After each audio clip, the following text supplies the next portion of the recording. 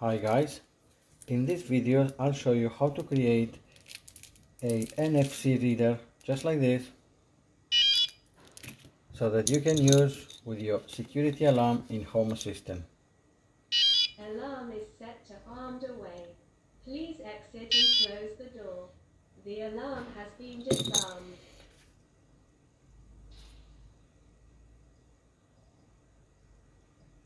Now I'll show you step by step how you can create this, the parts you need and how to program it. But this is thanks to Andrea Donno and his GitHub project. You find the link in the description for his project where you can see a picture how to assemble it, the script codes and all the parts needed. Now you can see mine. I haven't bothered to make a case for it. Doesn't look bad as it is.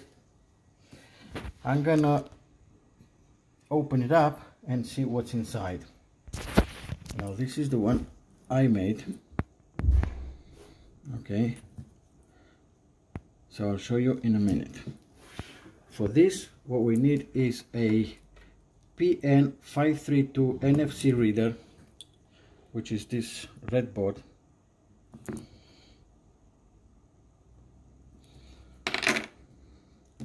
We need a ESP8266 Mini D1, which is this board. This is the micro USB version.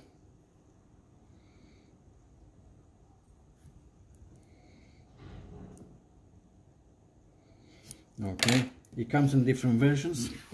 For example, the one I'm using in my project is this one, which is the V3 USB Type C. Okay, then you got the V4, which is USB Type C as well. I have tried all the versions and they all work fine. Okay, this is another one. The advantage for this, you see, it doesn't have the shield on top. If you notice this has got a shield on top of it and you can't see the BIOS chips. This doesn't, and you got the Wi-Fi chip in here and you got the BIOS chip. If it doesn't work, you can flush it manually. Okay. You also need a active 5 volts buzzer, which is something like this.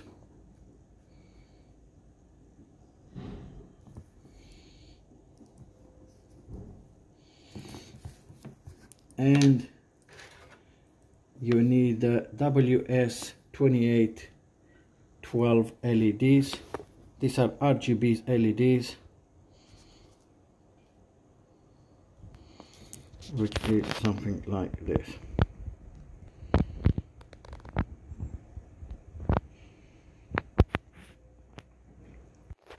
I have also purchased some 8 by 2 centimeters double-sided prototype PCBs, and you can see I joined them together with this.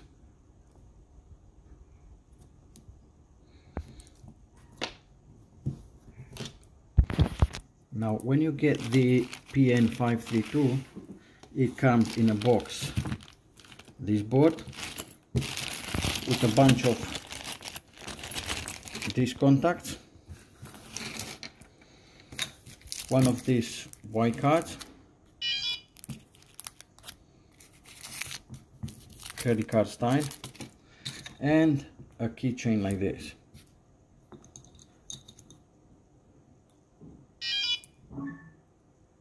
Alarm is set to armed. The alarm has been disarmed. The 8266 as well, it comes with a bunch of these pins,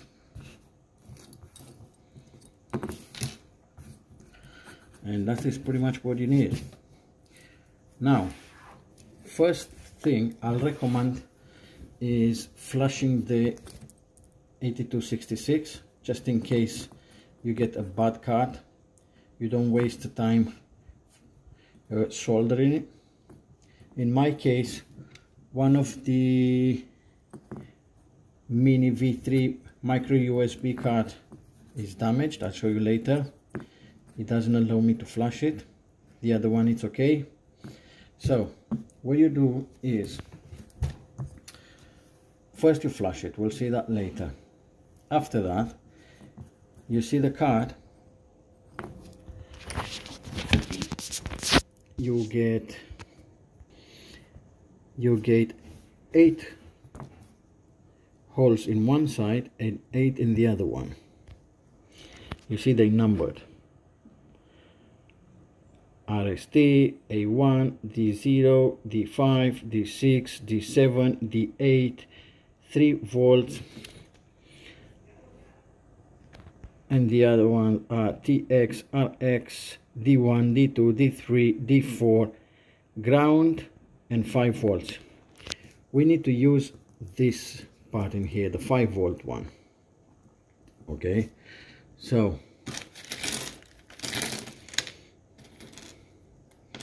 you grab one of these headers and you stick it into these holes. Yeah, first think how you want to mount it. For example, if you want to mount it like me, like this, sandwich type, one on top of the other one, then you put the pins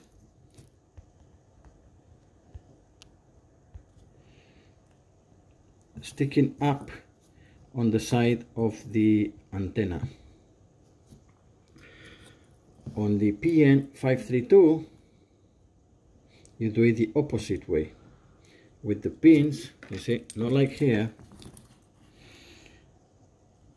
with the pins on the other side, you see. But that's just the way you connect it. It doesn't actually matter. Okay, so you stick these pins. Let's say this is an example. You stick these pins, whatever you want. The other pins. Now you have to run some cables. So you have 4 pins in here, which are labeled.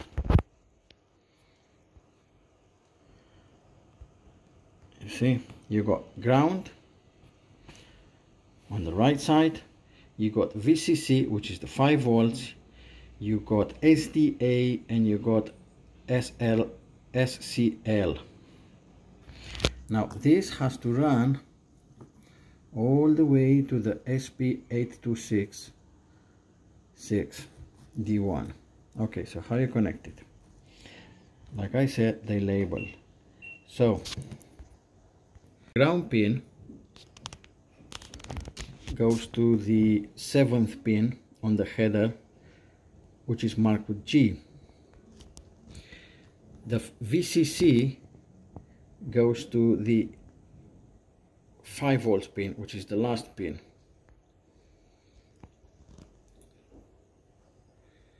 The SCL pin, which is the first pin, go to the 3rd pin, which is marked D1. And the SDA pin goes to the 4th pin, which is marked D2. Okay, after that you need to wire the LED.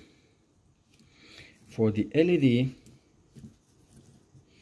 you see on this side you have VCC, which is 5 volts as well, which is bridged with this 5 volts in here, and you get ground, which is ground. Okay, so in order not to cut or solder in here, you can take the 5 volts and the ground from here, from this side of the board. Okay, so from here you need the 5 volts goes to the LED. Okay, let's have a look at the LED. Okay, the LED has an input and an output. You see the arrow? Down is input, up is output. You need to connect it to the input. Okay, so where it says 5 volts, you connect this cable all the way to the 5 volts of the PN532. Now for the ground bit, you need to run 2 wires from here. Okay, you connect together 2 wires, you see the ground and the black. One of them goes to the ground of the LED, which is the one on the right, is marked with minus, and the other one, the brown, goes to the buzzer minus. You see the buzzer has a plus and it has a minus.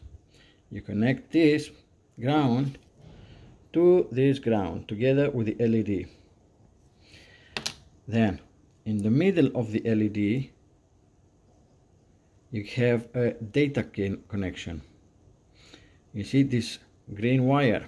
This green wire, you connect it back to the ESP8266 to the D8 pin, data 8. And from the buzzer, now you see the black, the blue cable. This runs all the way to the ESP8266 to the D7. Now you could change to another header in here, to another connection, but you need to change the script then. So if you want to maintain it, D7 to the plus of the buzzer, D8 to the data connection on the LED, and this is how it looks. Okay,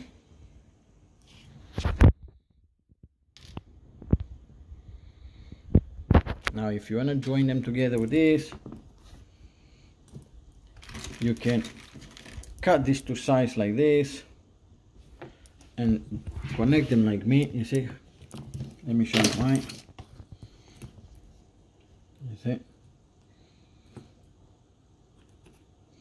this header goes in here, the other ones goes in here, then you run the cables to connect them, and this is pretty much it. You can even stack them side by side with the same board like this, and then use the case that Andrea has in his project. That is whatever you want. I don't think it looks bad like this. Now the NFC reader card has an LED on it. What I did is use a bit of double-sided tape, and you put the WS2812 on top of it, so it doesn't actually light up. The board doesn't heat up, so it's pretty perfect. Now another thing you should change, you see you got some deep switches in here. According to the project, these deep switches changes the type of communications between the D1 Mini and the NFC card. Now for the latest version, the version 4 of the script, Andrea changed the communication to I2C. So for that you need to change pin 1 up, pin down, pin 2 down. So it's on pin 1, off pin 2. Okay, you have a little legend in here which tells you the communication type. You see I2C in the middle, 1 0, 1 is up, 0 is down. Okay, so this is for the hardware bit. Okay, now let's go to the computer and I'll show you how to flash it. But before we go to the second part, to the software bit, here's some cases that I had printed.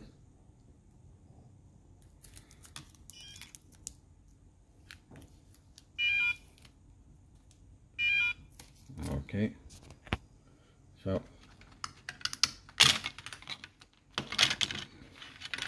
this is how it looks inside. This one, or sandwich type.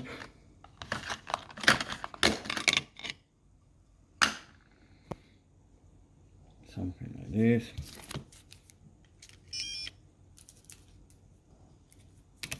Then we have another model like this.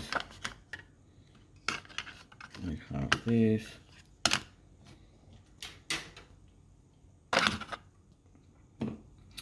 We have with the vertical logo.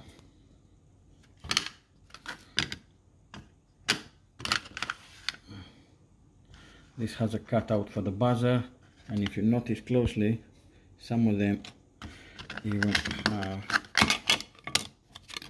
like a cutout for the LED, and you have the marble style. So this is it. We'll now go to the second part where we're gonna program it and see if they work. Thank you for watching. If you liked the video and found to be helpful, please like and subscribe. Thank you. Bye bye.